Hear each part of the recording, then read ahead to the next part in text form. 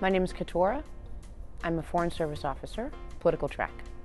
I was born in Harlem, New York, and then raised in the U.S. Virgin Islands in St. Thomas. Then I came back to New York, and also in undergrad. I studied African studies and world affairs, and that sort of furthered my interest in international relations. I'm actually the first in my family to join the Foreign Service, to be a diplomat, but my great-grandfather was an original Buffalo soldier. My grandfather was a senator in the U.S. Virgin Islands. My other grandfather was in World War I. And so there's been a long history of service. I'd actually applied to graduate school already in October to the Fletcher School, and I was looking for opportunities, for resources to finance that education.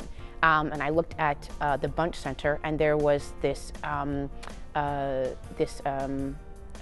information about the Rangel Fellowship. So I clicked on it and I read more information, and I thought, this is amazing. This is exactly what I want to do. This is the career that I want to pursue. This is how I want to be in service to others. It's made me the successful Foreign Service officer that I am now. From the beginning, once I got the phone call, it wasn't, hi, you've gotten the Rangel Fellowship. It was, welcome to the Rangel family. It's been a professional support, as in they provide resources and training in advance of joining the State Department. You do a domestic internship and a foreign internship. And actually for my domestic internship, I was with former Congressman Donald Payne on the Subcommittee on Africa and Global Health. There are resources and training to prep you for writing, for memo writing, for briefing. All of the things that you will do in the Foreign Service, even as an entry-level officer, you already have that exposure, having had the privilege of being a Rangel Fellow in particular.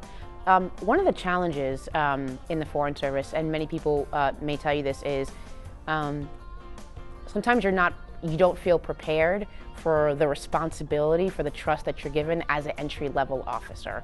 And what I mean by that is you may be given language training, but then you start and you're expected to learn quickly and to do well, to be creative, to build relationships quickly. But that also means that sometimes you may be asked to brief a senior official 2 days into your job.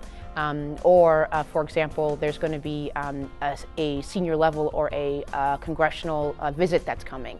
And you may be responsible for everything from the logistics of hotels to briefing a congressman or a senator. And so in those situations, you fall back on your network, you fall back on your resources. You call folks and say, I just got this tasking, this responsibility. What's the best way to go about this? There was a time at which I thought graduate school may be prohibitive because I may not be able to pay for it. And that was frustrating. And so that is a real tangible benefit of the Rangel program. But it's also the mentoring and the professional training and development that the program provides for you. That is another tangible benefit because there may be times when you're not sure what to do or how to navigate something, and there's always someone that you can call and talk to in confidence, and they always give you great advice. And what's also great is it encourages you always to do your best and to be your best, because I know that I also have the opportunity now to mentor other young Rangels who were in the place where I was 4 or 5 years ago. So it's always another sort of encouragement to do better and to be my best, because I am a Rangel Fellow. I am someone who has had the opportunity to join the Foreign Service in this particular route. There are many routes to the Foreign Service. I've taken this route to the Foreign Service. And I'm not quite sure that I would necessarily be where I am right now without the Rangel Fellowship program.